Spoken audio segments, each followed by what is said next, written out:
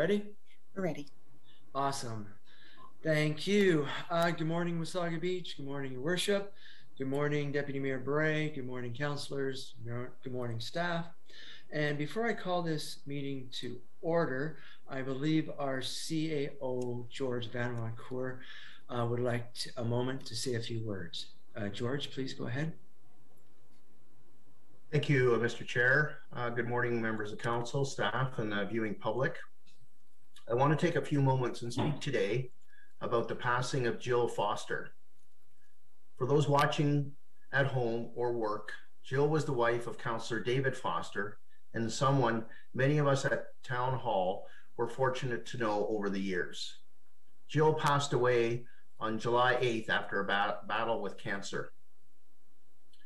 Known for her engaging and caring way, Jill touched the lives of many in our community through the variety of hats she wore over the years, and I know we will all miss her presence. The kind words shared by many in our community about Jill in recent days are a testament to the high regard she was held. On a personal note, I always enjoyed chatting with Jill over the years at different functions and events. No matter what the situation, she exemplified great empathy, warmth, and intelligence. On behalf of members of council and our entire organization, I extend our deepest condolences to Councillor Foster, his daughters, Ali and Kirsten, other family members grieving this loss of Jill, as well as Jill's many friends. Thank you. Thank you, George. From a personal note, I've known Dave and Jill for over 20 years, and it's a tragedy, and it's something that's going to take a long time for the family and that to get through, and friends. But thank you for those kind words, George. If there's no other comments, I'm going to call this meeting of the Community Service Section of the Wasaga Beach Coordinated Committee Thursday, July 15th, 2001 to order. Disclosure area of pecuniary interest. We do have one right now. It's Deputy Mayor Bray, item 5.5.8. And I just want to advise everybody, as usual, if during the meeting we find that we do have a pecuniary interest issue, please let the chair of the day know. We're moving on to 3.1, deputation presentations, and we are pleasured to have a presentation today for Mr. Jeff MacKeigan and Ms.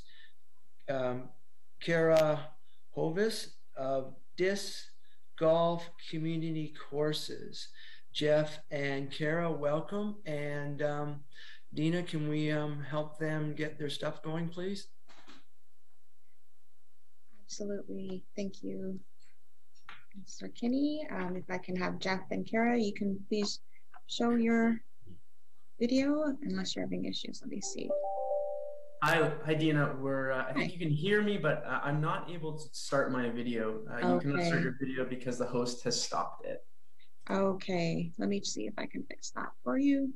Cara, I've asked you to start your video, and Jeff, I'll get to you if I can find you in this list. My apologies.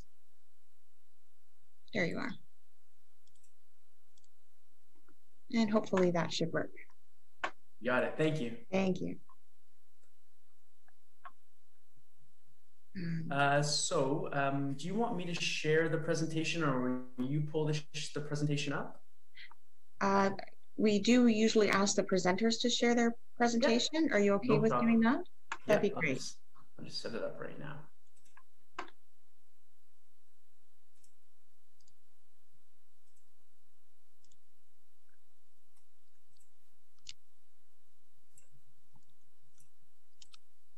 Can everyone see my screen okay? Yes. Yeah, okay, good stuff. I'm going to set my timer. You tell me when. I know I have 10 minutes. I certainly don't want to go over. So you let me know whenever I'm ready to get going. Perfect. Go ahead. Okay. Timer set. So first off, I want to thank you all for letting Cara and I come in and spend some time telling you a little bit about disc golf and a little bit about our experience with disc golf It's a rather lengthy presentation, and the reason for that is just kind of a lot of stuff to cover off. It's kind of in two groupings, really. The first one is a little bit of an explanation of what is disc golf and why does disc golf matter?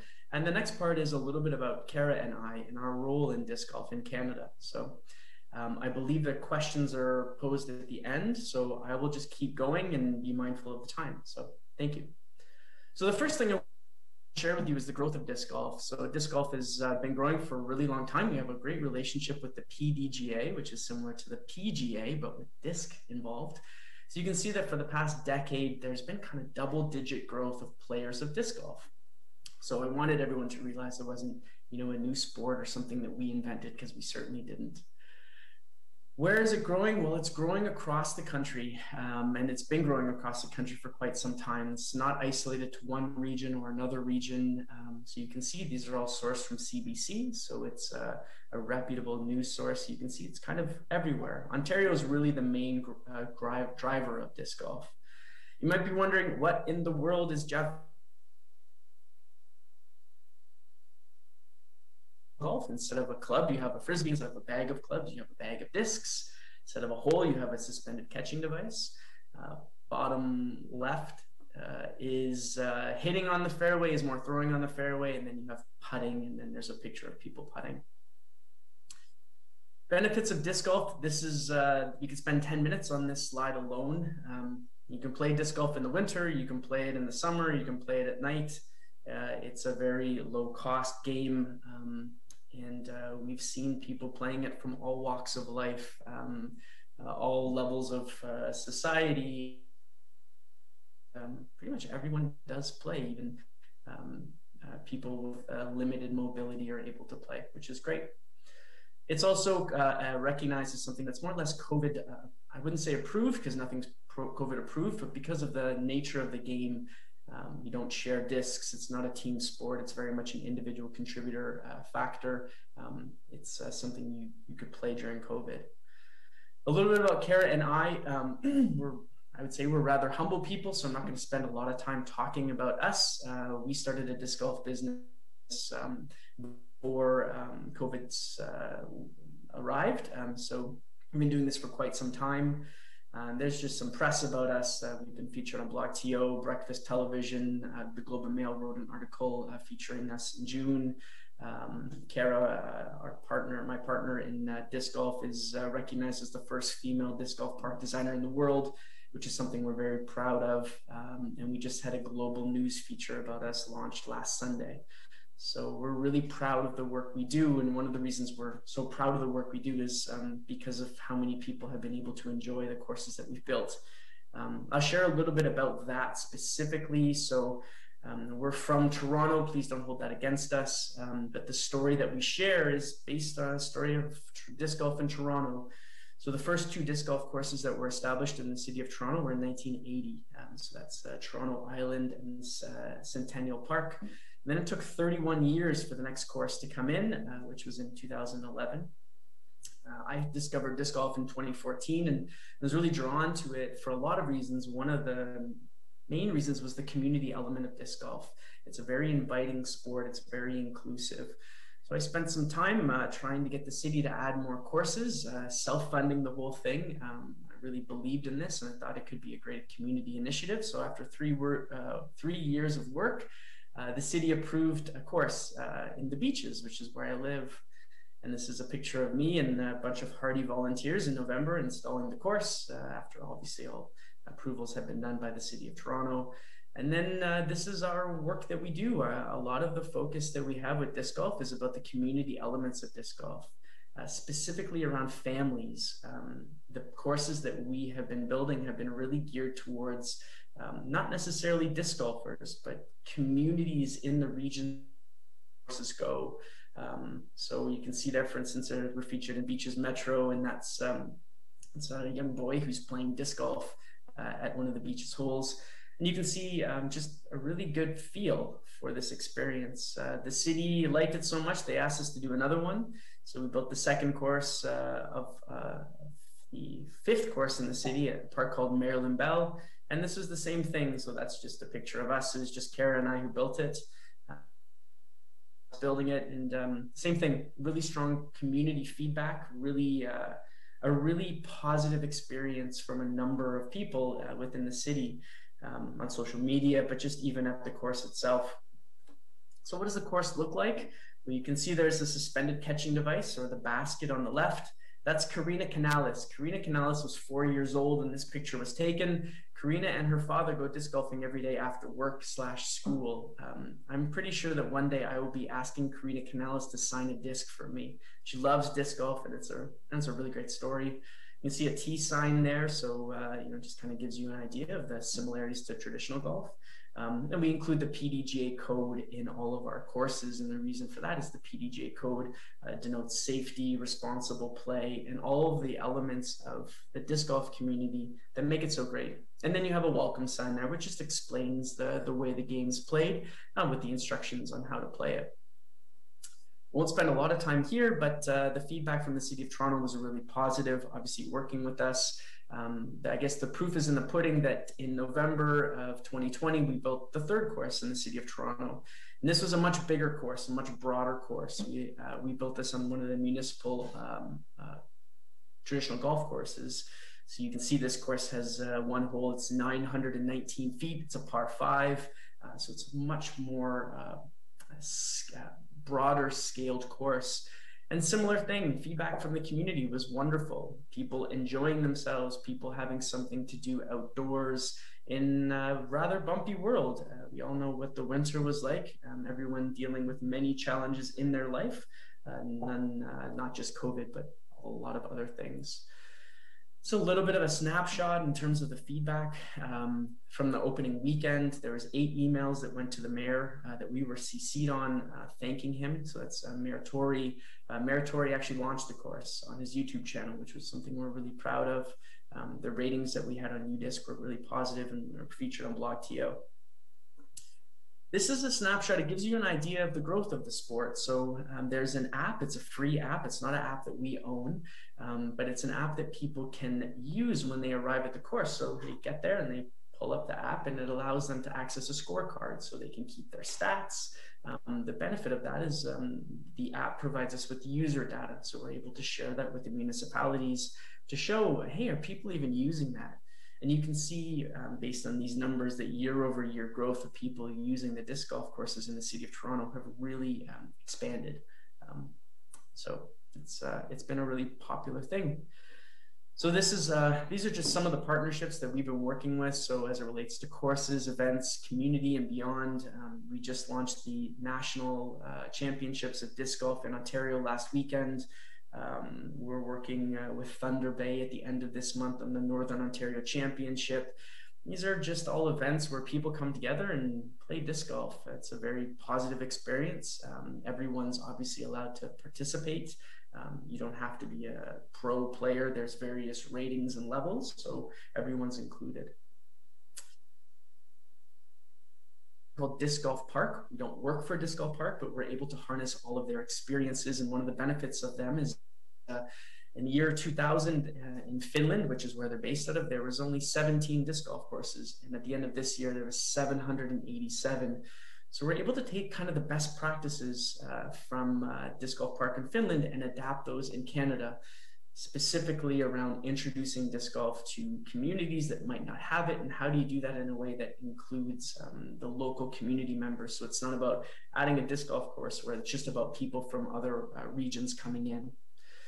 Some of the benefits of disc golf for local communities, there's lots and lots. One of the ways that's actually been very interesting is local stores being able to stock discs. There's a convenience store located close to one of the disc golf courses in the City of Toronto, and they now sell frisbees, and it's a great way for them to generate a little bit of revenue. There's a Home Hardware in Lindsay that carries discs, for instance. A little bit of a breakdown of just kind of the things we take into consideration when designing courses: safety, locality, et cetera, and then just a thank you with 10 seconds left. This is the PDGA code, so it's about playing smart, respecting the course, and respecting the sport, and then just a confidentiality agreement. So, I mean, it is what it is, and that brings me to exactly 10 minutes, so thank you. Thank you, Jeff and Cora. And I can't say I've ever played disc golf before.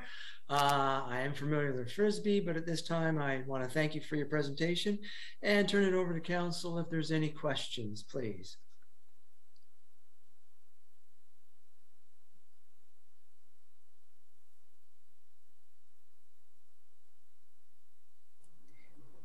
Councillor Kinney, I believe the mayor had a question. Perfect. Sadly, I'm not operating my screen right. I'm not seeing everybody. I'm going to try and do that. Your worship, please go ahead. While you're doing that, I'll try and fix my problem. Okay, thank you. And thank you for the presentation. Since staff have recommended this going forward, we have received some concerns from people in the area. As far as parking and things like that, staff will respond to that later in today's meeting. But when it comes to maintenance of the baskets and things like that, it looks like these aren't things that would turn ugly quickly. So I would think that there's not a lot of maintenance or anything like that. What about noise level of this game, and what would it produce as far as noise? Yeah, it's a good question. So the noise level, well, you might hear people laughing or, maybe talking to each other. The one noise that you would potentially hear is the noise of someone throwing a disc into a basket. So there are the chains that come down. So that's the noise of the chains and the disc landing in the basket. It's not overly loud. I guess it would be hard to, I don't have almost a reference, like a decibel level. One thing I've learned is when people are starting to play, they spend more time throwing a disc than having it land in the basket, just as they get better. So it's more of the sound of a disc going through the air. So it's a good question though. Okay, thank you for that. I think it's important for those who live in the area to understand that this isn't something other than me. When I get it in the basket, there will be screaming because my aim is not that great, so I'll be quite happy. But yeah, so it's not a loud sport like some other sports that we may have. So it's pretty quiet. By very definition of the game, the concentration element. If people out there being loud, other people say, "Hey, listen, like I've just thrown my Frisbee 6 times. I need you to be quiet so I can focus on my game right now." Okay, thank you. You're welcome. Thank you, worship. And I fixed my problem. I can see everybody now. And just wondering if there would be any more questions of Jeff or Cora. Not seeing anyone.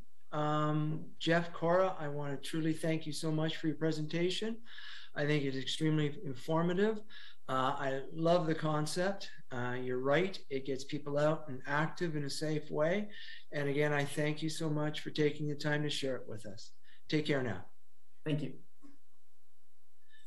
Council, at this time, I'd like to read the motion and get a mover and a seconder, please. That the community service section of coordinated committee received the presentation from Mr. MacKeigan and Ms. Hovius pertaining to disc golf community courses for information. May I have a mover and a seconder, please? Councillor Wells and her worship. All in favor? Did I get my card? Thank you. That passes unanimous 6-0. Now I'm going to move down to other agencies and move on to our fire department. And again, as I said last time, one of the best chiefs in Ontario. Chief, take it ahead, please. Geez, there's an introduction. Thanks, Mr. Chair, Your Worship, members of council. The month of June was actually our busiest month so far this year, with 160 calls for service. The end of June, of course, marked the halfway point in the year, and at that time our call volume was at 826 incidents for those first 6 months. With respect to notable occurrences, a fire caused by a lightning strike occurred in a home on June 29th. On arrival, firefighters found the house to be smoke-filled, and after searching the residents found a fire in the crawl space due to a ruptured gas line. The fire was quickly extinguished and the damage was minor. We also responded to a smoke-filled home with smoke alarms sounding on July 5th. The homeowner had left the residence forgetting that she had something on the stove. The next door neighbor fortunately heard the smoke alarms, noticed the smoke through the windows, and called 911. So this undoubtedly saved the fire, or saved the house from becoming much more involved, and the damage was relatively minor in this incident. 3 water-related calls occurred in June that required fire department response, including the drowning that happened at Beach Area 2 on June 12th. The young man in his early 20s was described as a weak swimmer and drowned when he fell off his inflatable and was unnoticed by his friends. The other 2 incidents had a more positive outcome. Fire department staff have been working on rebuilding the roof on our training facility behind Station 1, and we're just down to some finishing touches, so that project will be complete in the next week or so. All the work in this project was done by fire department staff. It was some on-duty staff. Some come in on their own time. Volunteer firefighters also helped out. So this project came in within budget, and that was covered by a grant provided through the fire marshal's office. And with all the precipitation that we've had, our fire danger rating in Wasaga Beach is currently at low. And that, Mr. Chair, is my report for the month. Thank you, Chief. Like right now, I'd like to just turn it over to staff to make any comments or questions. Not seeing any. I just make a couple of quick ones. Your 800 plus occurrences so far in June. I think if that keeps up, Chief, you're probably going to have a record season of occurrences.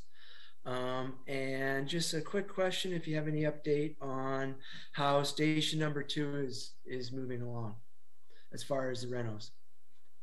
Thank you, Mr. Chair. So we have engaged an architect, and we're working on the plans. We have all our our soil testing and site survey and all that stuff is underway. We have gone out with a pre-qualification request and received 21 submissions. So we're going through those now, and that's for a contractor. So the process is moving along well. Thank you, Chief. If there's no other comments or questions, I'll read the motion. Resolved that the Community Service Section of Coordinated Committee receive the June 2021 Fire Department Report for information. May I have a mover and a seconder? Councilor Belanger and Councilor Watson. All in favor? Thank you. That's unanimous, 6-0. Now we're going to move into the consent agenda. At this time, I've been notified that Councilor Belanger has pulled a item 3.5.3. Her worship has pulled 3.5.6. At this time, councilors, is there any other items that you would wish to be pulled? Seeing none at this time, and I thank you, I'm going to read the consent agenda. Resolved that the Community Service Section of the Coordinated Committee hereby receives the July 2021 consent agenda items 3.4 through 3.3.6, and that all of the recommendations contained therein adopted, excluding the agenda items pulled previously mentioned from the motion and voted on separately. May I have a mover and a seconder, please? Councilor Belanger and Deputy Mayor Bray. All in favor? Thank you. That moves 6-0 unanimously. Okay. We'll move down to 3.5.3, and I'll read the motion first and get a mover and seconders, and then we'll open it up. That the Community Service Section of Coordinated Committee does hereby receive the recreation, events, and facilities monthly activity report for information. May I have a mover and a seconder, please? Councillor Watson and his worship. And Councillor Belanger, please go ahead. Thank you, Councillor Kenny. Yeah, I have a comment and then also some comment or some questions. But first of all, I want to congratulate our Director of Facilities and Events and Recreation for a very comprehensive report. Even through COVID, we seem to have a lot of activity, and I believe we're very well positioned to ramp up as we enter phase 3 of openings. The particular item that I have a question on is the relocation of Jazz in the Park to the Klondike Sports Park. I'm not sure if the decision was made prior to the announcement of phase 3 opening, but there has been some concern expressed as to the convenience of that location, but also from the organizers of the farmers market, who feel that there's a significant synergy between the success of the market and the Jazz in the Park being held in the area of the Recplex and the gazebo. So certainly I've attended a number of those events, and with moving up to the availability of 100 participants, social distancing, I would like council to, or the command team to reconsider moving Jazz in the Park back to the Recplex location. Thank you. Well, I can. My apologies. Yes, through you, Mr. Chair, Councillor Belanger. I would only say that I suspect most councillors do understand that the rationale behind moving Jazz out to the sports park was so that we had ample space, but also keep in mind that there is some parking congestion. Certainly a good third of our 300 parking spots at the Recplex are preoccupied with the serpentine line that we're using on Tuesdays, typically out to at least 8 a.m. with the COVID vaccination clinic. And at this point, knowing that the YMCA is set to reopen, as well as other activities at the Lions Hall and the town halls at the Recplex, I suspect that we will have to have some careful consideration if we bring our Jazz in the Park concert back, just because we may run out of space. But it is understood that gathering sizes are growing and that we won't have to limit social distancing. Although today, the sports park will still help us, I would say, next Tuesday, because we are required to maintain social distancing, and that may be a little bit cumbersome over at the gazebo. We have decided not to use out back. It just doesn't work with all the cars that are moving through our drive-through COVID vaccination clinic. Thank you, Mr. Roos. I see Councillor Watson, please go ahead. Thank you, Mr. Chair. I would agree with Councillor Belanger that, you know, maybe in the short term for a couple of weeks or something until we get the parking situated, but I'd really like it to move back with the farmers market. I think that's a natural fit. It's been a fit for many years, and I think it works well.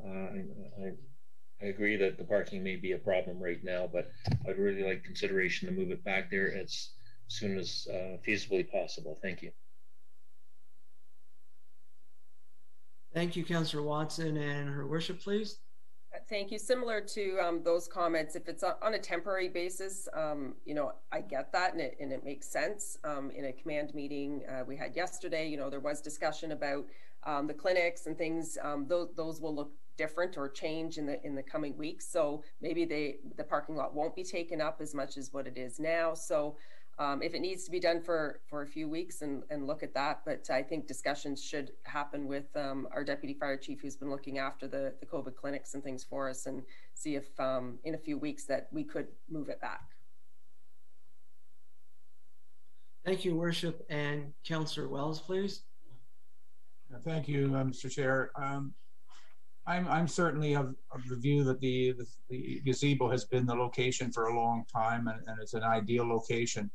I do think, though, that it does need some time before we tend to move that. I've been by the last couple of weeks for the farmers market, and they have a number of vendors actually over on the trail running from the gazebo back towards the playground space. So when you look at the amount of vehicle spacing and the ability to space people, it is very tenuous in there with the farmers market. I'm happy to see the farmers market being so successful, but if they are going to occupy the space basically beside the washroom facility out to the creek, as well as the parking lot area, and I understand why they're doing that because of the limitation in the parking lot, it does provide a difficulty for the people moving in and out of that part of the farmers market, because they have to go through the gazebo area to the bridge to get back to the parking lot area on the other side. So I think there's a need to really look at the congestion that's going to be created if we try at this time to move it back. Thank you, Mr. Councillor Wells. Is any more comments from council? Not seeing any. I'll just make a few quick ones. I also feel that if it's on a temporary basis, I can understand why. But as the fellow councillors have mentioned, I see that the gazebo is a good fit, and I'm hoping that as months roll on, the need for the different venues and stuff will decrease, and we'll be able to get back to some kind of a comfort level. That being said, oh, I'm sorry. Deputy Mayor, please go ahead. Thanks. I just thought of something for the farmers market. I know that economic development has a program where musicians can be positioned at different businesses, and I wonder if maybe the farmers market could apply for their own musician in the short term, so that there is music at the market, so the town can kind of maybe help them that way in the interim. Because I think with the limits of 100, it would be very hard to relocate Jazz in the Park back to the Recplex, because I'm not sure how you would count the numbers in attendance in that field. So anyway, just a thought for the farmers market. Thank you, Deputy Mayor. Not seeing any other questions. Could I call for a vote, please? All in favor? Thank you. That's unanimous, 6-0. Moving on to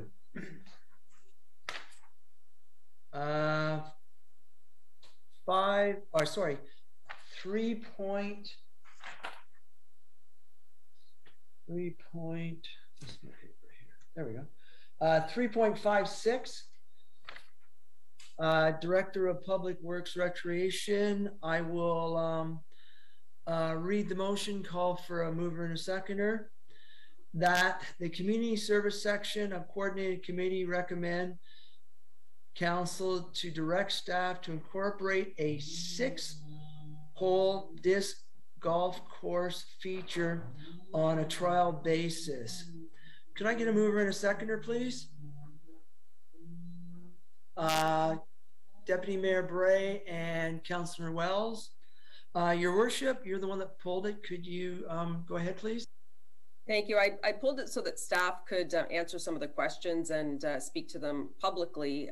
We have had some concerns raised just as recently as this morning, a couple of emails, but just for clarity, I did reach out to a staff member who was with the organization for literally decades and no longer with us now, but confirmed that there was limestone screenings in the southwest corner for an infield ball diamond. He said no fencing was installed or anything like that. But that was at least over 18 years ago. So there was some concerns that there was never a ball diamond. But I did confirm today with someone who was here that that is what was happening. But otherwise, I really have no other questions. It was more for staff to answer some questions that have been raised. Thanks.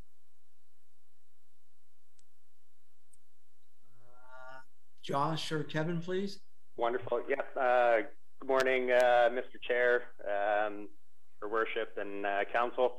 I'll just start by giving a bit of a background as to how we came across starting this project. We had some really good success last year with implementing a very beginner introductory disc golf course behind the Recplex. We were able to start a number of programs back there. Our summer camps, the Y Summer Camp, utilized the facility. The youth center was over there a few nights, and then we had some really successful seniors programs start as well. As you know, we've got the COVID testing center and the vaccination center behind the Recplex this year. So this started as sort of a simple proposal to relocate that disc golf facility and continue to provide this service to the community. We did have a number of pictures to social media from local families posting about how much they enjoyed that little disc golf course we had behind the Recplex, and we thought it was important to keep that available and you know, through COVID, provide those outdoor recreation options. We did have a chance to look at some other areas. Pridham Park is a beautiful park, and it does offer a great location for families to gather to do these sort of activities. We did look at Arnell Park, but that is an open field. It doesn't really offer the challenges that that disc golfers seek. They like the tree elements and bends and twists in the courses and that kind of thing. We looked at the sports park. It's similar facility to Arnell. And then we also walked the barn property beside the sports park, and it's a very wet land back there for stray discs. And there was also numerous densely populated bugs. It was very buggy when we were back there. So we thought from the walking through there, the public probably wouldn't utilize that section of land. Further, we did have a look at those properties with Jeff, who you heard a presentation from this morning. So he was able to offer us some professional feedback about that.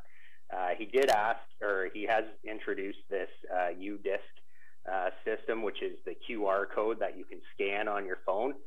This is a great tool for town staff. We're going to be able to really map out the holes. People are going to be able to track their scores, and we're going to be able to look at the participation numbers and the impact that we're having in the community with that system. Those can be placed right on signs, so it's going to be super easy and tech friendly for our participants.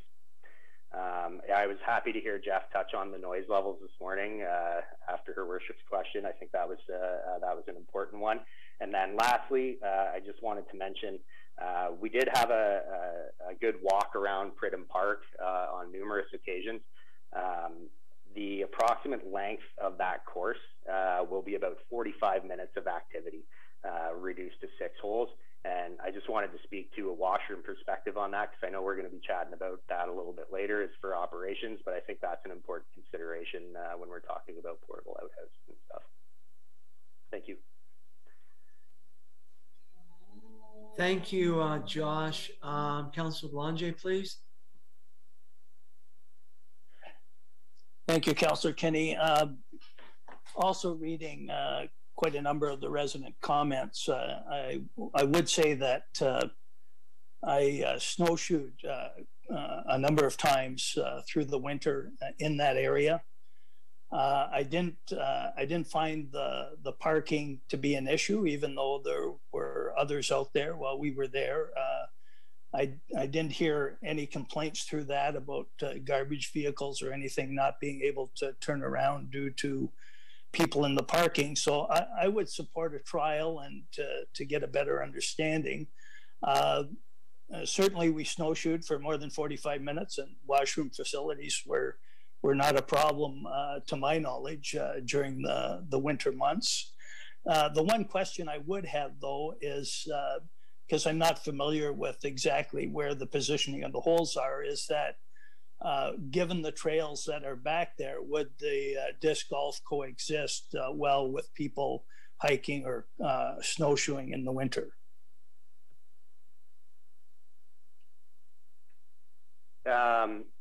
Through you, Mr. Chair, to Councillor Belanger.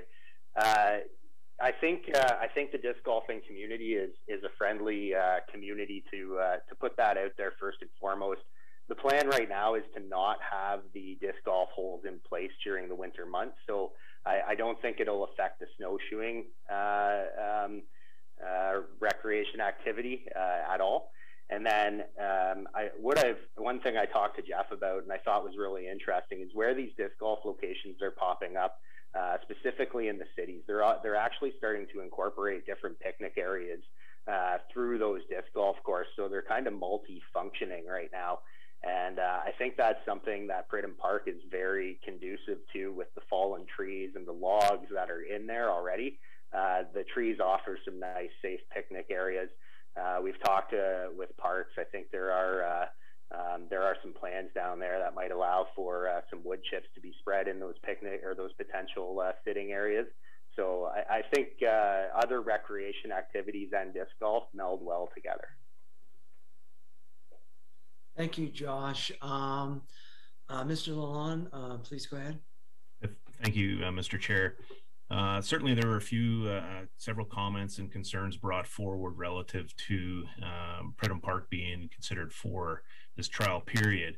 As noted in the report, there were planning permissions and concerns related to zoning. There were environmental concerns noted, logistical concerns relative to parking and turning maneuvers, maintenance concerns relative to litter. Josh had talked about the porta potties and the washroom concerns. We tried to address those within the context of the report, and I won't certainly elaborate too much on the planning permissions, but this is a park which is permitted within the EP lands, and this type of recreational activity is permitted within a park.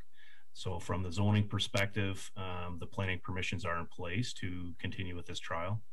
From an environmental perspective, the endangered species concerns, the Conservation Authority permissions, we did meet out on site with the NVCA and their planning ecologists and walk through the course. We walked through the general layout of the course.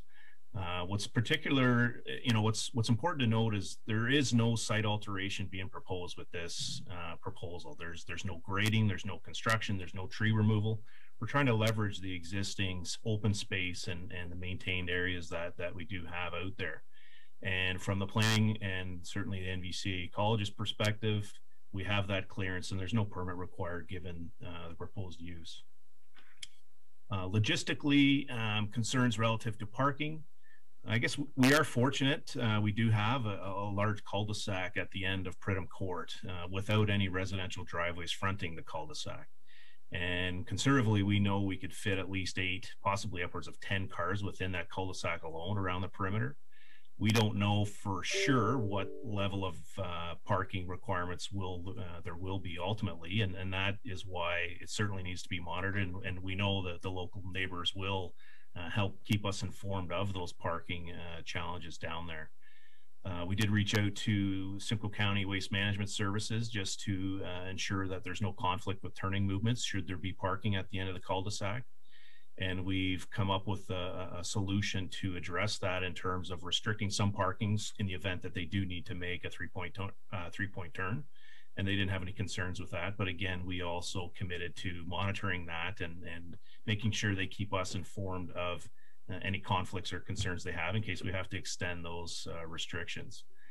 We reached out to fire services and there are no concerns with respect to the parking or the proposal relative to fire response and access.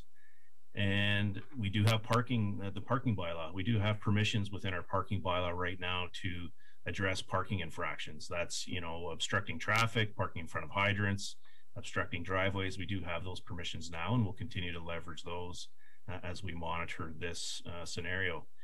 I just quickly looked at a number of similar type cul-de-sacs that are utilized for alternate purposes, similarly to Pridham Court, that don't have residential driveways. Woodland Drive, the end of Woodland Drive, the cul-de-sac, that's heavily used by parking to access the trails and the China Bowl, and then we haven't had issues or concerns brought forward from parking at the end of that cul-de-sac, similar in size, a 30-meter diameter. We know also Wildwood Drive, the access to the Carly Patterson Trail, they do park at the end of that cul-de-sac. And as well, the end of Knox Road East. We've actually created parking stalls for the fishermen and the trailers access for canoe launches at the end of Knox Road East, and that's a similar type arrangement where we have permitted parking. In fact, I'm not really aware of any cul-de-sacs per se that are restricted with parking in town, but again, there is a parking bylaw where we can leverage any parking infractions that may be, and we're confident the neighborhood will keep us informed of those types of concerns, and we can consider those and take them into consideration accordingly. I believe from the maintenance perspective, you know, we do cut the grass every couple of weeks, and we'll continue to do so. There will be garbage collection now at the park in terms of setting up a barrel for waste management, and we'll collect that as we maintain the park itself with the mowing operations. The porta potty is something that's still under review in terms of establishing a porta potting out on site. Just we haven't deployed many porta potties this year, just given the cleaning frequency and disinfection requirements associated with that due to COVID. So that's something that's still under consideration, and we're hopeful that we can come up with a solution there. But we're also promoting, you know, alternate modes of transportation to get to the site in terms of setting up a bike rack so people can bike locally to the park and not have to rely on the car, and have a nice bike rack in place for them to secure their bikes. So that's a high level, I think, comments on the kind of the technical issues that have been brought forward, and we're hopeful that collectively we can continue to monitor and address any major concerns that come forward. So this is a success, because we do see some potential with this public park, and it's certainly underutilized, and in fact some people don't even know it exists. So and I mean some in the neighborhood. So it's nice to develop this type of recreational activity for the neighborhood as well. Thank you, Kevin. I have Councillor Watson and then Deputy Mayor Bray, please. Thank you, Mr. Chair. I guess I just have one question. Was the immediate neighborhood community involved with discussing this happening with the park? Did staff speak with anyone? Was there any literature put out to the people in the neighborhood to get their comments before the decision was made to bring a report forward with it? That's my main question, and I have a comment. Thank you, Councillor Watson. Josh or Kevin, please. I think it was evident from when the first report came forward at committee that there was some concerns from the neighborhood. Again, as Josh indicated earlier, at first, you know, glance, the relocation seemed relatively a simple relocation given the circumstances, but obviously from those comments we received via email is why that report was pulled, and we're trying to address them here, Councillor. So no, I guess is the answer. Okay. Thank you. Go ahead, Councillor Watson. Yeah, just subsequent. I'm supportive of the disc golf. I'm supportive. You know, we've dotted our I's and crossed our T's. We've looked at most of the issues that were there, but the one that stands out for me is, you know, the people in the neighborhood are saying that, you know, they really weren't involved in the process. They found out about it a little bit later. They've expressed their concerns on there, and it does affect the neighborhood. I know how I would feel, and a lot of people that, you know, all of a sudden something's coming into a neighborhood, good, bad, or indifferent. So I won't be supporting it based on what I perceive as a lack of communication with the neighborhood. Other than that, I think staff has done a wonderful job with it. The presentation was great. It's a great sport. I think it would be really good there, but I think we missed the boat by not engaging more with the people in the neighborhood. Thank you, Councillor Watson. Deputy Mayor Bray, please. Thank you. I think in light of COVID and the you know, the idea came forward from staff to relocate this. I did have residents asking me where the disc golf was. I was blindly sending them to the Recplex. You know, they would get there and realize that the course was no longer there. So I think that, you know, staff reacted quickly to relocate it in light of the COVID clinic. And I was disappointed that the neighborhood, you know, got as upset as they did. I'm not sure that they fully understand. It's great that they brought forward their concerns. I'm thoroughly impressed with the way staff have handled all those concerns. This is a trial. That is a public park, and I think as members of council, we have a duty to make sure that our parks are used. And you know, I took the opportunity, rode my bike over there, bumped into all kinds of neat birds and turkey or two and a deer. Like, it's a beautifully well kept secret park, I think. And if we can open that up to more residents to access it, it's awesome. We live in a great place, and I think sharing that with other people is a great idea. My only concern would be the one entry off of Club Court. When I went to ride my bicycle down that hill, it's kind of steep. So I'm not sure whether you should just put a sign at the top of it, or you could do something to make that a little safer grading, but I found it a little, I walked my bike down, but luckily I might not have made it down if I had ridden my bicycle. So my only concern with the whole project, and it's a trial, so I really look forward to the feedback, including that from the neighbors who may be able to get out and try disc golf and find that they like it. So thank you. Thank you, Deputy Mayor. Is there any more comments from councillors? Not see. Oh, I'm sorry. Councillor Wells, please. Thank you, Mr. Chair. I think a couple of comments. One with respect to the parking issue. And I appreciate what Kevin has dug up around the cul-de-sac. But I think we need to keep in mind, although it might be just a slightly longer hike down into the park, that there is a fair amount of parking at the tennis court and pickleball courts at the end of Morgan Road. And we also, I believe, I stand to be corrected by the staff, but I believe we own property at the corner of Morgan Road and Club Court that potentially could be used if necessary to enhance some of the parking areas out there. I could be wrong on that, but I just thought there was some piece of property that we might have some ownership of there. The other comment I have is that I think we have to keep in mind that this is a town park. It's there for all the residents of the town, and we try to provide amenities in every park to meet some of the needs of the local community, whether it be a children's playground park or whether it be just a picnic area for residents, or whether it just be a hiking trail. But it is a town park, and it should be there and should be for the use of all residents. And we should be looking to provide opportunities for residents to enjoy that park and have some activity to draw them to it. So I will be supporting the recommendation to go forward with the pilot.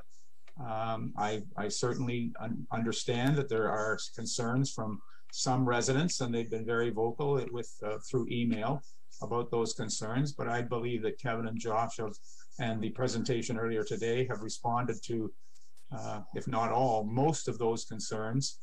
And I think we need to give this a chance to go forward. And who knows, they may find that the Club Court, Pridham Court community may find themselves wanting in the future to actually make use of this park for their own community events. Because I do know that as a community, they get together for various social events, and here's an ideal opportunity for them to have something to do. So I'm definitely supportive of it. I think it's a great place, and I think the location is ideal.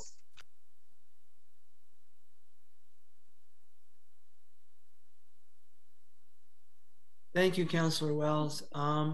Is there any more comments from councillors before I see if Councillor Kinney, I believe that our Director of Public Works has some comments. Oh, I'm sorry. Thank you so much, Councillor Boulanger. Kevin, please go ahead. My apologies. Thank you, Mr. Chair.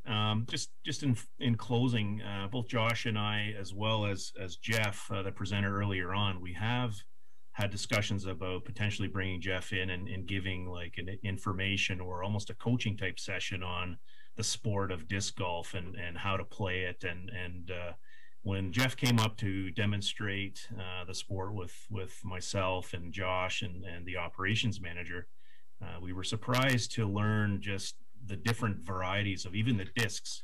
You know, he has a bag similar to a golf club bag with a dozen discs or so, and they're numbered with 4 numbers. That add-on, I think that was important, and thank you, Councillor Belanger, for recognizing that.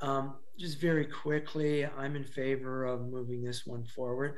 I think it's a unique opportunity, as Councillor Wells has mentioned and other councillors, that the parks are there for everybody to use, and it is a pilot or a trial. And as we move forward, we'll learn whether or not that's a good place, a bad place, or everybody just enjoys it. That being said, I'll be quiet, Council, and I'll call for a vote, please. All in favor? Any against, please? Thank you. That moves 5-1 with Councillor Watson in opposal. Right now, unless there's anything else pulled, Council, the community service section of this committee is almost over, but before they do that, I'm going to make a quick announcement. On the 14th of July, Logan Bell, my new grandson, was born, and I'll just leave you with that thought. Thank you, Council, and Councillor Watson, please go ahead. Thank you, Councillor Kinney, and congratulations to you and your family. That's a very happy event. We're now moving into the public works section of the agenda. We have no deputations, presentations, petitions, or public meetings. We have 2 items under unfinished business that will be coming forward at a future time. We have no other agency reports. We now move into the consent agenda, and my understanding was there was an item pulled, but that has been withdrawn, I believe. So if that is correct, we have no items pulled under consent agenda. So I'll read the motion, get a mover and a seconder. Resolve that the Public Works section of Coordinated Committee hereby receives the July 15th, 2021 consent agenda items 4.4 to 4.6, and that all the recommendations contained therein be adopted, excluding agenda items pulled from the motion and voted on separately. May I have a mover for this, please? Councillor Kinney, and a seconder, please. Councillor Wells. And is there any discussion at this time on anything? Seeing none, those in favor of that motion? Thank you very much. That carries unanimously. Agreed. And that's the end of the public works section, I guess. Very sweet. Do we need a 10-minute break at this point? Okay, we're at, looks like 10 o'clock, so 10:10. Does that sound good? Thank you.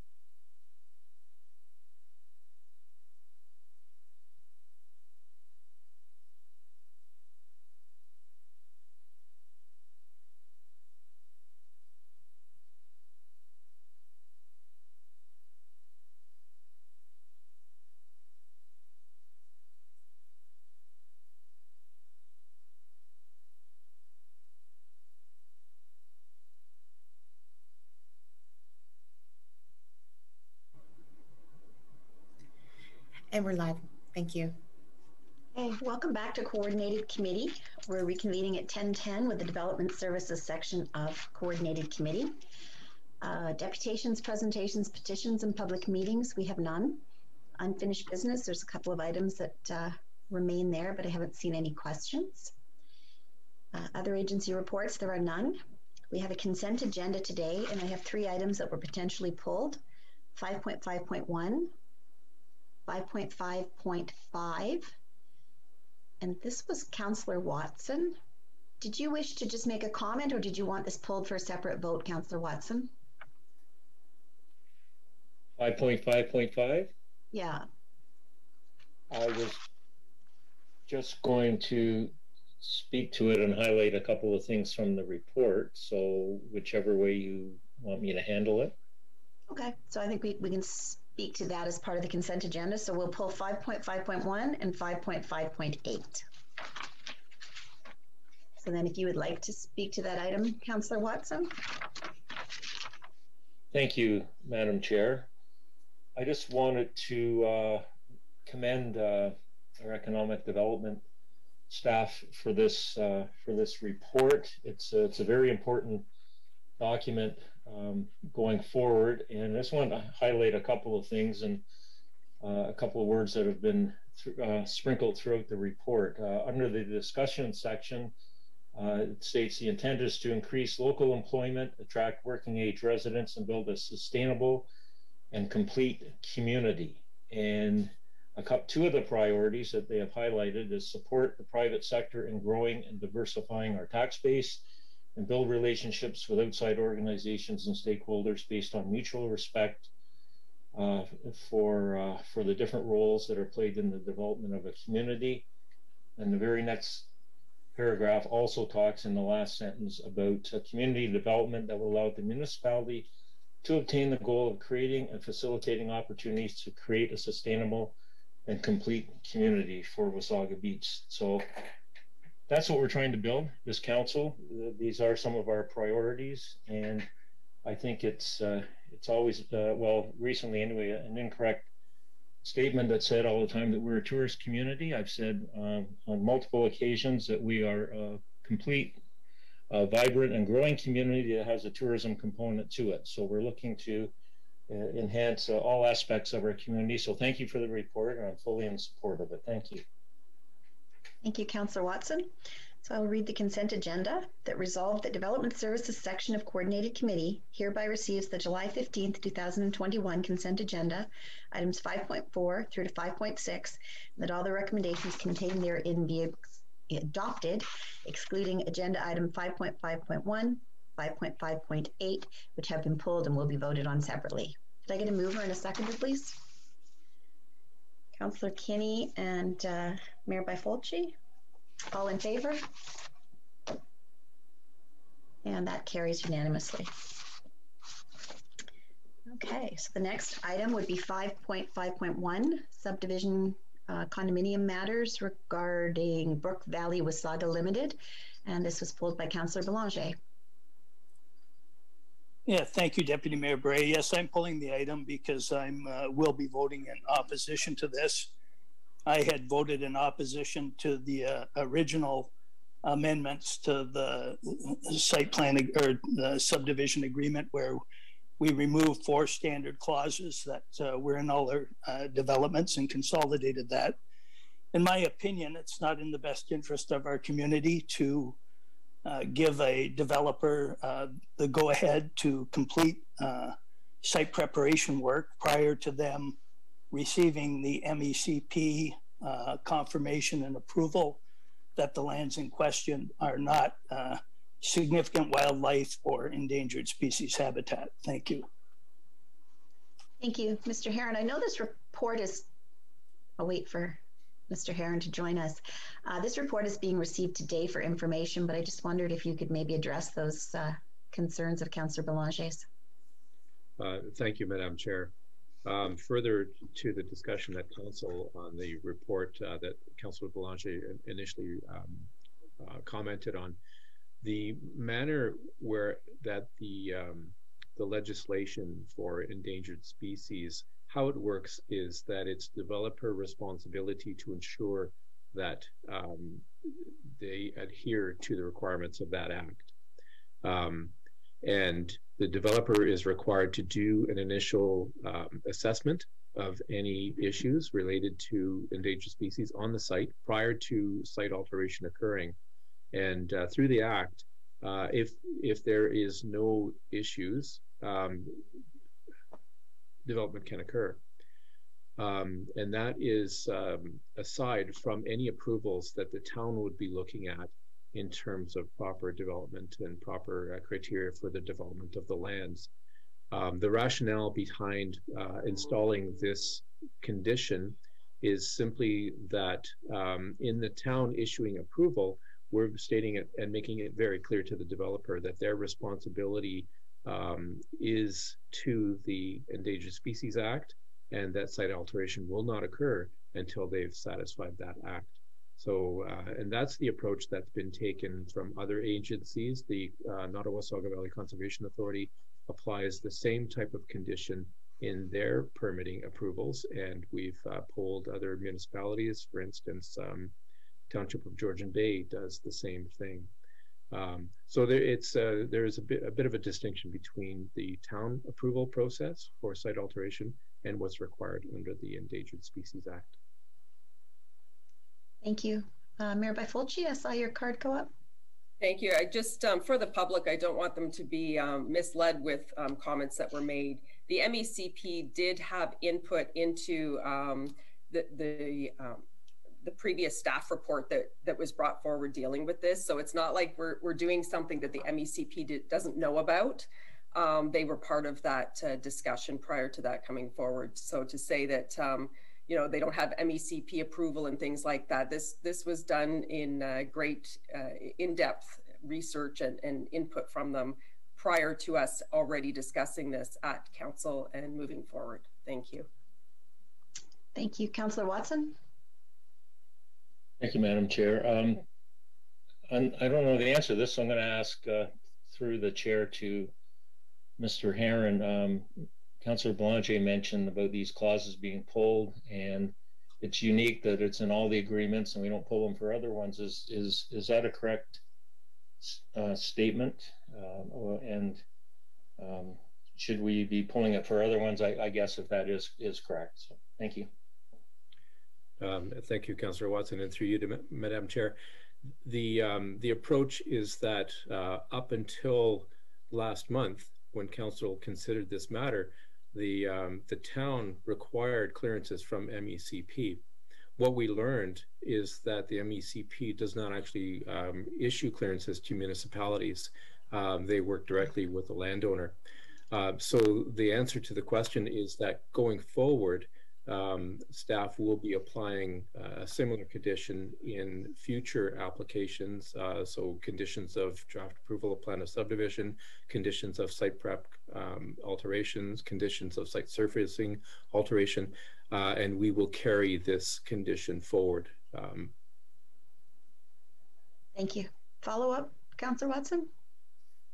Yes, thank you, Madam Chair. Thank you for that answer. That's great. That's what my suspicion was. Is it's something that we've learned, and we'll be applying this across the board with everyone. So, thank you, and I'll be supporting the motion. Thank you. Councillor Belanger. Yes, just two questions. That being the case, this development prior to them raising the concern about the interpretation of the Act was a former development. So if we are changing it for them, why wouldn't we change it for all of the developments that are currently on file, as opposed to just saying going forward except for this one? But my other question would be, in the event that a developer were to proceed with site preparation work without proper MECP confirmation and approvals, and were found to be in violation, they would be subject to a fine, which I'm sure. But would the way it was done before, with them also requiring that for the town approval, would they not also be subject to penalty from the town if they proceeded. So are we removing a layer of deterrent? Now, I'm not suggesting that that would ever happen. I don't know if it's happened in the past, but to me, it was just an extra layer of protection to ensure that all of the environmental concerns are dealt with by the developer very effectively. Thank you. Thank you. Through you, Madam Chair. At this point, staff are not looking to bring forward currently approved conditions of draft approval to amend them. I can't think of too many that are out there. We have multiple ones that are forthcoming that we will be putting that condition into. In terms of having knowledge of any species at risk issues on sites, through the official plan, the town does require developers to submit environmental impact statements or environmental impact studies along with their submission package for a complete application. So in this manner, the town is aware of any environmental issues that might be affecting the site. And albeit that under the Endangered Species Act, those matters for endangered species are addressed through the MECP, we are aware of them through the submission of that study that we require. So there is some eyes on the situation, and we do have staff who visit the site on a fairly regular basis and understand where and when site alteration is occurring. So there is a little bit of oversight, and we would have a responsibility to report any indiscretions if they were to occur. Thank you. Seeing no more comments or questions, I will read the motion. The Development Services Section of Coordinated Committee recommend to Council that it receive the report of the Senior Planner regarding a request for site preparation agreement by Brook Valley Wasaga Limited for the land subject to draft plan of subdivision PS0215 for information. Can I have a mover and a seconder, please? Hereby Fulci and Councillor Kinney, all in favor? Opposed? So that would carry 5-1 with Councillor Belanger in opposition. Thank you. The next item is item 5.5.8, and this was request to temporarily permit a third mobile food trailer on private property. This was pulled as I've declared a conflict of interest. So I would like to pass the chair over to Councillor Wells, please.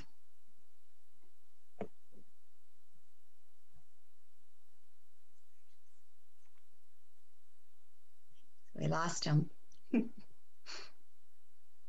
Are you there, Councillor Wells?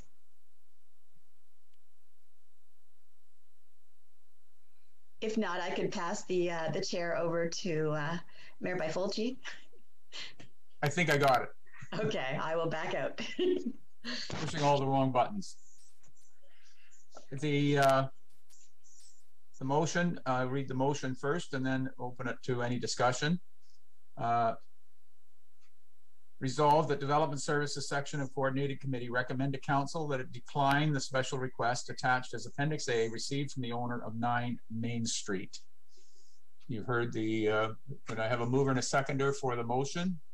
Councillor Kinney and Mayor Fulci. Is there any discussion of this matter?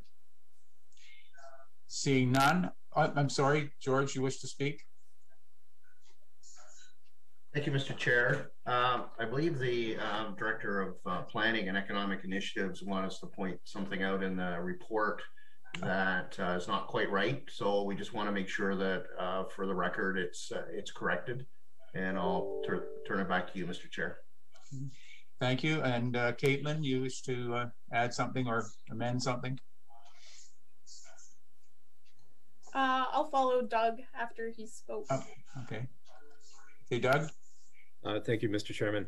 I simply wanted to clarify that in line with Council's direction to change the official plan and to amend the zoning bylaw for Beach Area 1, that bylaw was approved, and in it, staff included a new definition for takeout restaurant / food truck. And knowing that Beach Area 1 would be under development for the imminent future and for some years to come, the intent was to allow for food trucks in Beach Area 1 because, you know, as buildings get demolished, there would be a period where the public who attend Beach Area 1 would still need to have refreshments and food and takeout. So the bylaw has been passed. It's been through the appeal period. It is in force. It does allow food trucks as of right down at Beach Area 1. So I think the report stipulates that there would be a requirement, if it was approved by council, a requirement to waive the conditions of zoning. That's not needed. The zoning is actually met. It is an outright permitted use at this point in time. Caitlin, go ahead. Yeah, through you, Mr. Chair. So as outlined in the report, the property is still subject to a site plan review. And in addition, it's still subject to the 100-meter separation distance requirement from existing restaurants. And so it doesn't meet this requirement, and therefore the recommendation within the report still stands. Thank you, Caitlin. So my question now is, we have approved 2 previous trucks on this site as a special amendment, as a variance or whatever we want to call it, because the owners had bricks and mortar restaurants somewhere else in town, and we were trying to help them through the COVID thing. So am I understanding you correctly, Doug, that those other 2 trucks did not or do not require anything from council? They are quite legitimate, just the way they just, on the basis of I want to put a food truck on Beach Drive, I can do it? Thank you. Those 2 approvals were granted prior to the zoning bylaw be amended. So there was a requirement for council to waive the zoning criteria. Council also waived site plan, and I'm not sure about business licensing. Currently, with the bylaw changed, you're quite right. Those 2 food trucks would be outright permitted, and any food truck would be outright permitted. And the criteria would still be applicable to: do they comply with site plan? Do they comply with the minimum parking requirements? Do they comply with business licensing? In this instance, business licensing still does require separation distance from other established restaurants. I'm not completely familiar with that bylaw. So there continues to be some criteria which is explained in the report, which supports the recommendation of the report. I think the simple change is that we've just changed the bylaw to now allow food trucks as of right. It's just a matter of locating them and separation distances. Okay, I'm now about to give myself a good kick because I did not make myself aware somehow that that was something that we were approving, because I certainly do not agree with it. Anyway, that's done and I can't do anything about it. But I do not agree that it should have happened. George Watson. Thank you, Councillor Wells. At a business task force meeting, I expressed opposition to the recommendation, and I can't support it today. This specifically refers, I believe, to a sort of a popcorn producing trailer, and my argument at the time was that the proponent of this currently has, I think, 2 locations on the mall now that they're renting from a landlord, and the 100-meter distance is essentially the same landlord that is wanting to have the popcorn machine there, producing the popcorn to sell to the public. So I thought it would be fitting to have it there, the existing 2 businesses that the people own, and it's another what do you call attraction on the mall. You know, you see the popcorn being made, you get the aroma of the popcorn and that. So I thought it was a good thing to have right now. So I can't support the recommendation as I had said previously. Thank you. Councillor Belanger. Thank you, Councillor Wells. I sort of agree with your comments.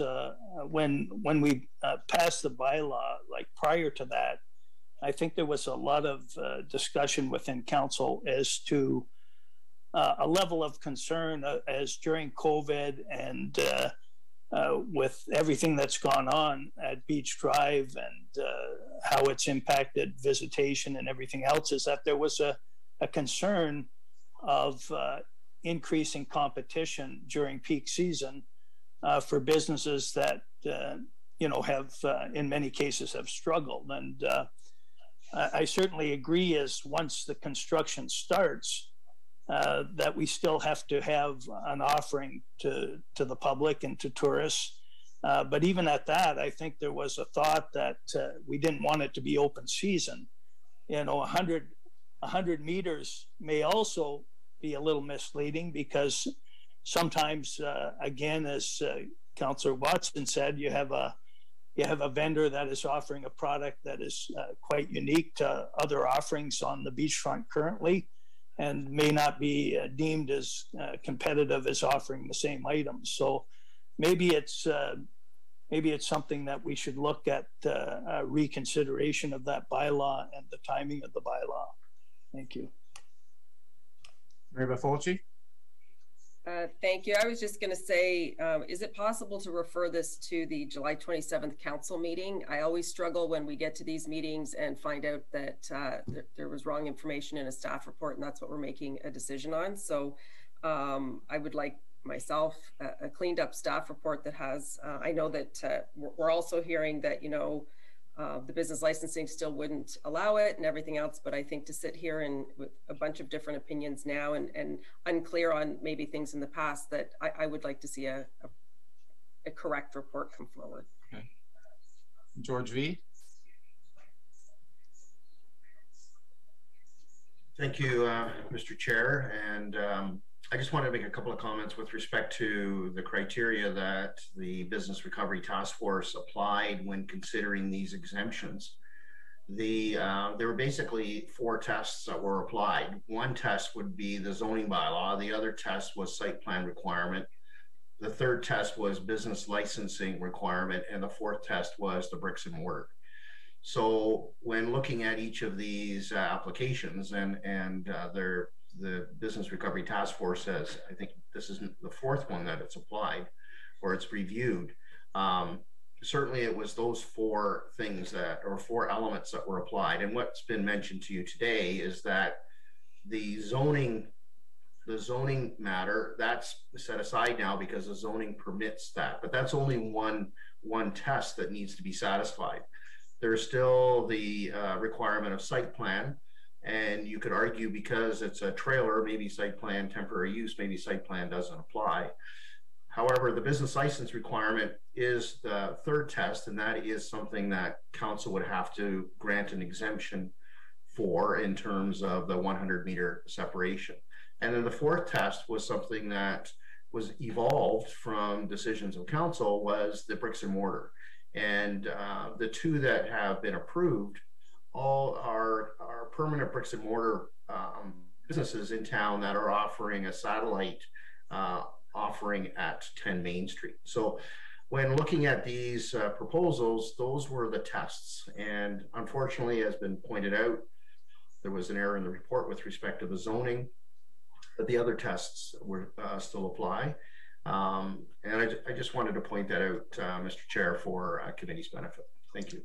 Thank you. Mayor Fulci, you indicated wanting to refer it back, I think, is what you were suggesting. You suggested council. I'm wondering if it would be more appropriate to refer it to committee of the whole, such that we would have the opportunity to have the discussion there prior to it ending up in front of council for any kind of final decision. Go ahead. Yeah, the only reason I suggested council is I thought that we would, it would be a sooner meeting, and I didn't want to delay someone by waiting longer. So is the next meeting is council. So that's why I was suggesting that. Okay. Is there a seconder for the mayor's move to push it back? Councillor Watson? Okay. To refer it back to council for further review. All in favor? Opposed? I see none opposed, so it would be a 6-0 unanimous decision. I guess I now still have to vote on the original motion. Do I, Dina? You've got your hand there. It was just a 5-0 as Sylvia has declared an interest. Right, I'm sorry, I apologize. That's I apologize, okay. Yeah, 5-0. Yes, Okay. just to clarify, there are no CAL meetings in July and August as well. Now, do we need to deal with the original motion or is it just deferred? It's referred back to staff. Thank you, okay. And with that, I think I'm kicked out of the chair again and I'll refer it back to the Deputy Mayor. Thank you. Thank you very much for chairing that portion. And with that, this concludes the Development Services section of Coordinated Committee. I am also the chair for General Government, so if there is no need for a break, I will move directly into General Government. Seeing none, there's no deputations, presentations, petitions, or public meetings today. The only item of unfinished business is signed bylaw, which is on the agenda today. And we have a consent agenda with only one item that I apologize I had pulled at the last minute, and that is the signed bylaw 6.5.7. So the consent agenda reads, resolved that General Government Services section of Coordinated Committee hereby receives the July 15th consent agenda, items 6.4 through to 6.5, and that the recommendations contained therein be adopted, excluding agenda item pulled separately from the motion, which will be voted on separately. Could I have a mover and a seconder, please? Councillor Kinney, Councillor Belanger, all in favor? That motion carries 6-0. And then the item that I had pulled was 6.5.7, which were changes to the sign bylaw. I'm not sure if anyone else wishes to speak. If not, I will certainly share my concerns. So seeing none, I know we had a discussion at Core Committee of the Whole probably a month ago, and I made a number of recommendations. I speak today as the Deputy Mayor, but I also speak as a business owner. This bylaw affects me no differently than it affects the other 600 plus businesses in town that have applied for a business license. So there is no conflict of interest here. I do not get special treatment, but I do think that the recommendations or the ideas I bring to the table might recommend more of that business community than perhaps those that have been working on this bylaw. So I continue to have concerns with the window signs, the mobile signs, the portable signs.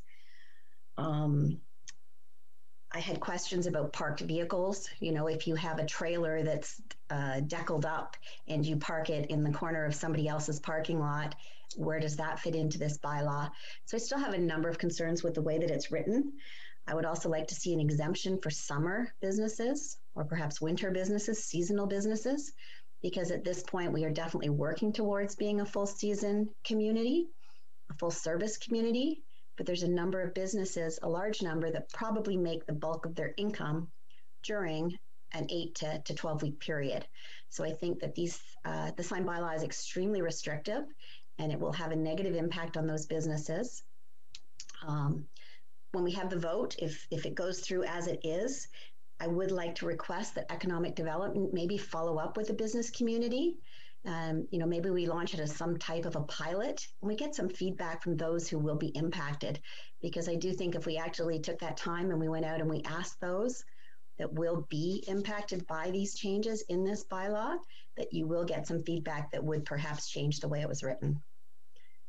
So if there's no other comments, I'll call the vote, but I would just like to make a request that economic development, you know, listening in maybe does follow up with the business community. So. And having said that, I have prompted some discussion. So Councillor Belanger and then Mayor Byfolchi. Thank you, Deputy Mayor Bray. we've been certainly rehashing this a number of times, and I would agree we're never going to get a bylaw that's perfect for everyone. And my concern is if we go out further, we're going to continue to muddy the waters. So I'm certainly willing to try to put something into play, not to say that it never can be changed in the future, but I think we also have to understand in today's world is signage is only one way to communicate to your possible customers. And certainly as we look on social media, there's many businesses in our town that do an extremely good job. There's others that do a very poor job. And I think there's other opportunities to focus on to ensure a business has success. But I think at some point in time, we have to take a stand and make an agreement, because I really believe this could go on for a significant period of time if we just keep asking for more and more opinion. Thank you. Mayor Byfolchi. Thank you, Madam Chair. I just, I'm looking to have my memory jogged, and maybe Rachel, you can do that. Did we do a survey with the business community on any of this?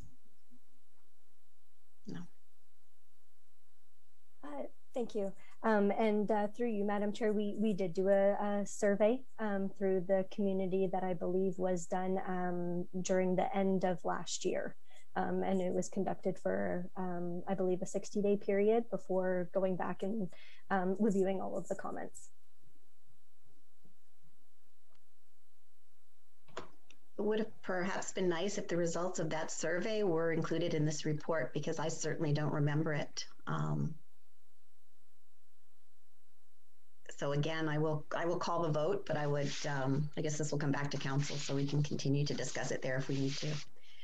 So the motion reads that the General Government Services section, a coordinated committee recommends to council that the proposed bylaw to prohibit or regulate signs and other advertising devices within the town of Wasaga Beach be brought forward for adoption based on discussion at this meeting, and further that bylaws 9610, 9613, 2013-45, 2014-29, 2018-52, 2018-67, and any other associated amending bylaws be repealed. All in favor? Opposed, if any? And that passes 5-1. Did I ask for a mover and a seconder, Dina? No? No, I don't think you did. Who would like to move that? Councillor Kinney, seconder? Mayor Byfolchi? And does the vote still stand, or do I need to call it again? You can certainly call it again to reaffirm. Okay, so all in favor? And opposed, if any. So again, 5-1. Okay, next item on the agenda is the CAO's verbal report regarding COVID-19. Mr. CAO. Thank you, Madam Chair. Once again, today I'm joined by our communications coordinator, Mike Jennings, who's going to provide a provincial update, and our deputy fire chief, who's going to provide an update from the health unit. Both of those gentlemen are on standby, and I'll turn it back to you. Good morning, members of the committee. I just have 2 points from the provincial field, if you will, that I wanted to share with you this morning. One is that on July the 8th, the province said that over half of Ontario adults are now vaccinated with their second dose. So that's great news. And as of that date, healthcare workers have administered more than 16 million doses since the start of the vaccine rollout.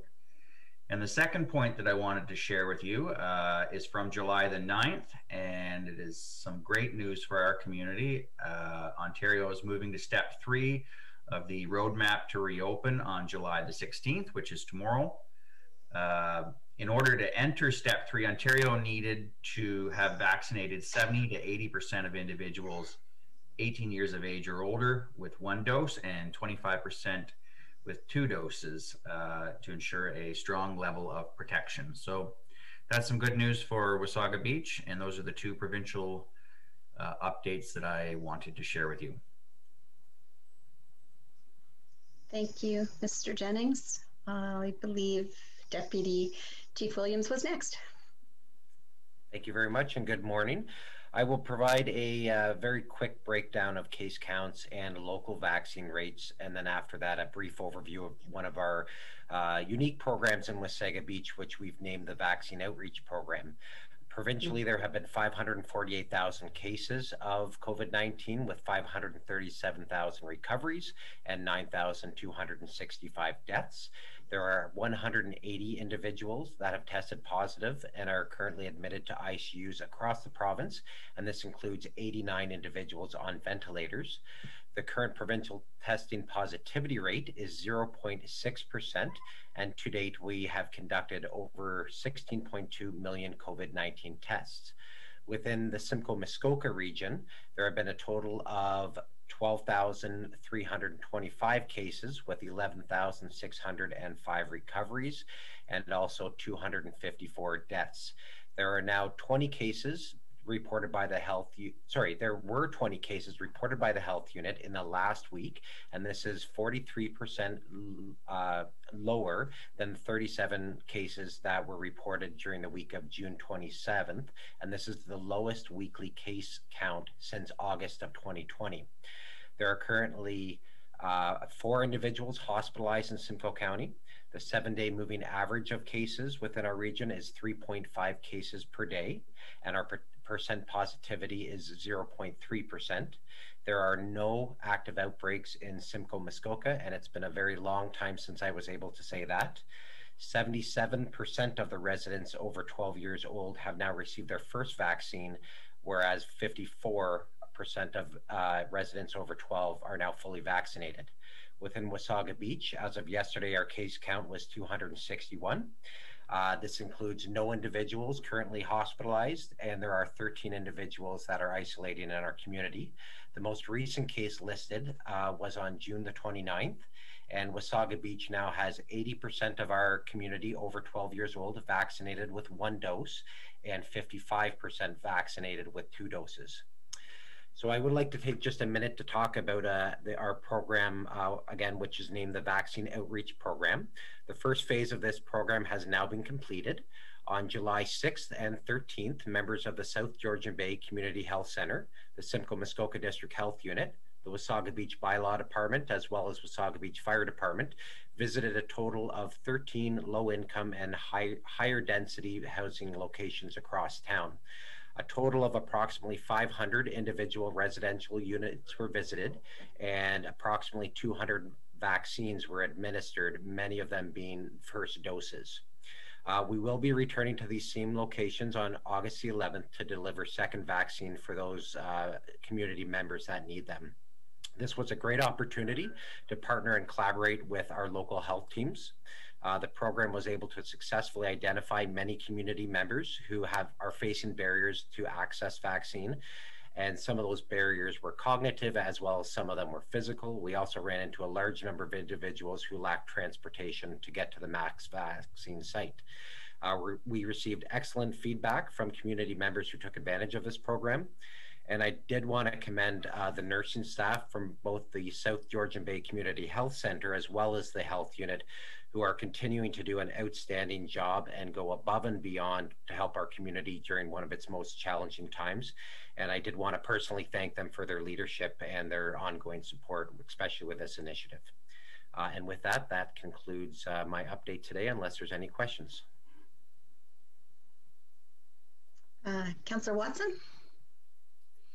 Thank you, Madam Chair. I would just like to, I was amazed and so proud of our community and our team, our different teams throughout the town that took this initiative to go out into the community, to go to the people and get the vaccinations in place. I've heard nothing but wonderful compliments from the community and neighboring municipalities and people from them about that outreach program. So I really thank you for that.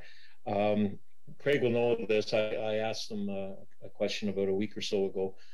There's a lot of organizations, and I'm hearing it just on the national news and that, but I asked, there's questions from like Service Club, like a Rotary Club, Alliance Club, Probus, different organizations that are really wondering what they can and can't do about reopening up. And the issue about, it was very straightforward. You know, a couple of months ago, everyone was on the same footing. No one was vaccinated. Everyone had to wear a mask. Everyone had to social distance. Now we have vaccinated and non-vaccinated or partially vaccinated. And the question that I'm getting, and I'm seeing it in real life sitting on the boards of some organizations, is how do we approach this going forward? Some clubs that require a membership, it comes out, they're saying, well, we'll come back and join, but I don't want to play or be involved with people that aren't vaccinated. So how do you get those answers? What kind of direction can we give, being a leader in the community, to give some direction to these organizations, what they can and can't do? No one wants to get into a legal jeopardy by human rights issue about asking about this stuff. So it's a real quandary in some regards, because now we're in a complicated area. So that was really my concern and question that I'm getting from.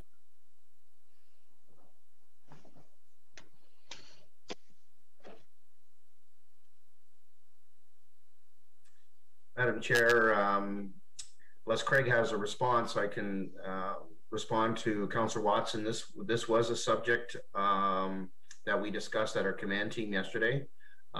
There are restrictions that the province has put in place through the implementation of Stage 3. Our Deputy Fire Chief is our point person with respect to our operational plan and our planning for the rollout of Stage 3. And we don't have all the answers with respect to those particular questions. They go beyond what the words say in the regulations. But our deputy chief is certainly engaged with our health unit on a regular basis. And I know the health unit met with the area municipalities this morning, and perhaps he has some additional information he can share. Thank you. Yes, thank you, George. It's a great question, and you're absolutely right. It's becoming a complicated time, and a time where we all want is things to get more simple. What we are starting to see as well is a number of the organizations that we work with who submit safety plans to ourselves in a time where we have a lack of direction, are actually coming up with some of their own thoughts, and they're saying, well, our membership must have at least one vaccine or must be fully immunized. So I think the quicker we can get some direction, the better. There was a question brought up in this morning's meeting with the health unit that included the municipalities that was along this flavor, and we didn't get a very clear answer to it. I think that the solution is that the province and the local health unit need to provide us with some direction as to how we go about this, because until we have that, I'm not sure how to advise our community on whether we should treat individuals that are fully vaccinated differently from those that are not vaccinated.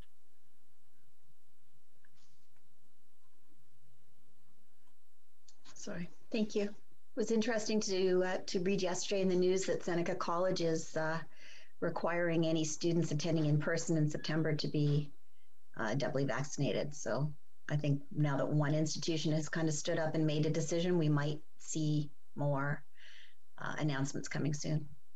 Councillor Kinney, did I see your card? Thank you, Madam Chair. Craig, thank you for your update, and you're absolutely right with regards to getting guidance from the province and from our health unit. They're always the go-to qualified people to take guidance from. But my own thought, and take it as you want, I think as individuals we should be looking after our own safety, both from a physical point of view and a mental point of view. And with regards to this COVID, I was fortunate enough to have 2 vaccinations. Apparently the second one doesn't take effect for 14 days. My understanding of vaccines, and please, Craig, correct me if I'm wrong, what it does, it's builds your antibodies in your body so that it can fight the evading virus. it doesn't mean you don't get it. It just means your body can fight that virus. So my overall thought is 1 vaccine, 2 vaccine. Look after your own safety. If you're comfortable wearing a mask when you're with people, do it, because that's your own personal privilege. And, you know, continue social distancing if that's what you want to do. And wash your hands. At the end of the day, like I said, health unit, province is our go-to people, but take ownership of your own safety. Thank you. Thank you. Any other comments? Councillor Belanger?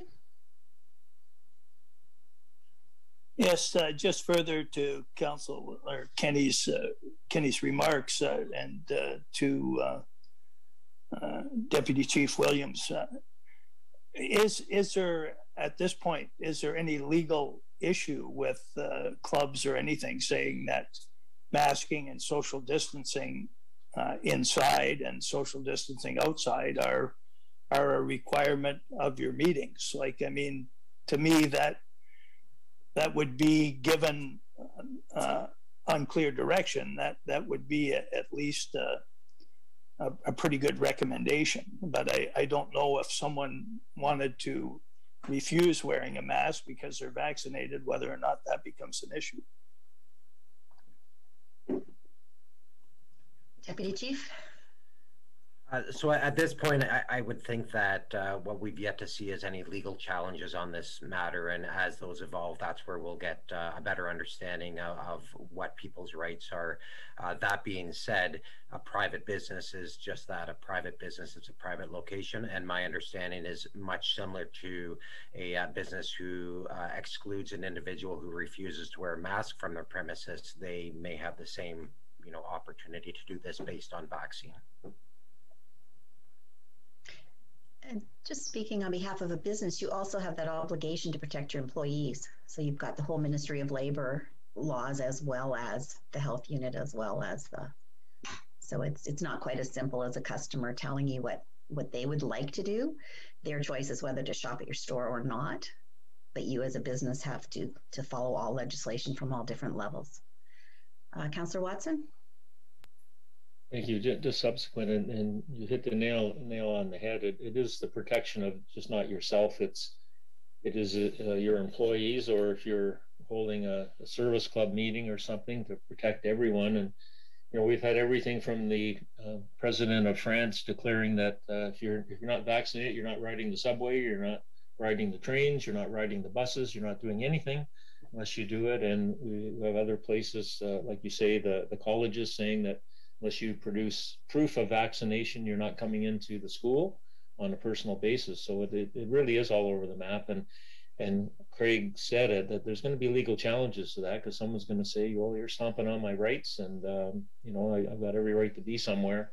And that's going to be the proof, I guess. But we're going to have to go through that difficult process. Thank you. Mr. CAO, did you have your update to add? Yes, thank you, and good discussion. We had a similar discussion, as I said, at command team, and I can assure members of council and the public that as soon as we become aware of any guidelines or information that we can share, we'll share it with members of council and the broader community. It's ever evolving, and it's evolving day by day and week by week. And on that note, it wasn't too long ago that I was just before council advising that we're moving into stage 2 of the reopening plan. And I'm before you this morning, following on the heels of our communications officer, Mike Jennings, saying we're moving into stage 3. So stage 3 starts tomorrow, 5 days earlier than originally planned due to positive metrics across all indicators. This is good news for residents and businesses in Wasaga Beach. And our residents are to be commended on getting their shots. So we heard the statistics provided by the deputy chief, and we're certainly ahead in those areas. With the implementation of stage 3, there are a few impacts on town operations. As members of council are aware, we've been preparing over the last few weeks with respect to stage 2 and then ultimately stage 3. And I just want to outline some of the things that we're planning in the coming weeks. The arena will be opening on Monday, June 26th with bookings. We expect the arena to be fully utilized. Staff will take the next week to get organized and make sure everything is ready based on health unit guidelines.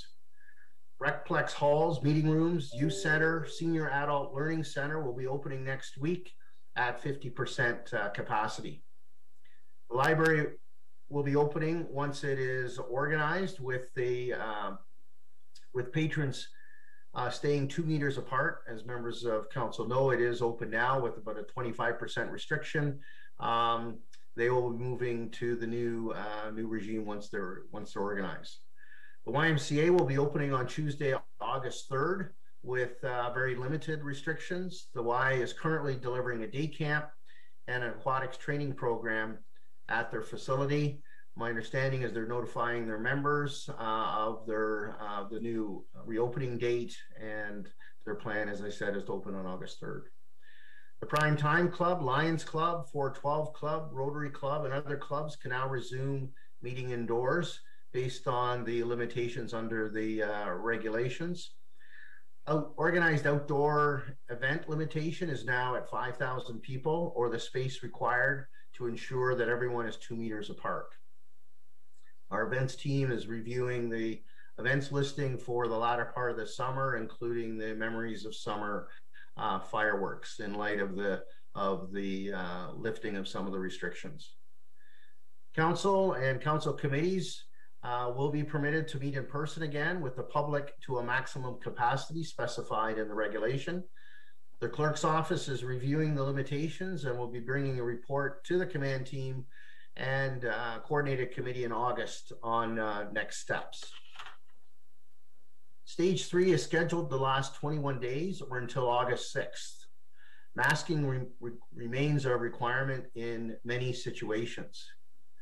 There is some talk about stage 4, but it's unclear what that means or if in fact there will be a stage 4. What is known is that as more people become fully vaccinated and other metrics continue in a downward trend, there is a good possibility that most of the remaining restrictions will be lifted.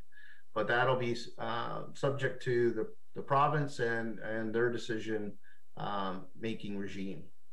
Madam Chair, that concludes my comments, and I'm pleased to take any questions that members of council may have. Thank you. Thank you very much. Are there any questions for our CAO? Seeing none, I will read the motion. That the Government Services Section of Coordinated Committee received the July 15th, 2021 verbal update from the CAO regarding COVID-19 for information. Could I have a mover and a seconder, please? Councillor Kinney, Councillor Boulanger, all in favor? And that passes unanimously, which would be 6-0. The next section of our meeting is closed session, but before we go in, I'm just going to survey to see if there is a need by any member of council to go in camera to discuss the 2 items that are on the agenda. And seeing none, then we will not need to go into closed session.